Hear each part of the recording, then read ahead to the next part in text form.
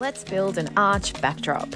Head into Bunnings and grab one of their MDF sheets. Get your little building buddy if you have one, and then get started by measuring the centre of the board and the same distance from the top. Use a pencil and a piece of string to draw your arch shape. You're going to want to use a jigsaw or a handsaw to cut out the arch. Once that's done, give the edges a quick sand. You can then either buy or build the brackets and attach them to the back.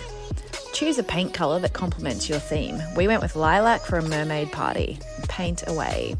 Last step is attach your balloons using a removable hook, and voila!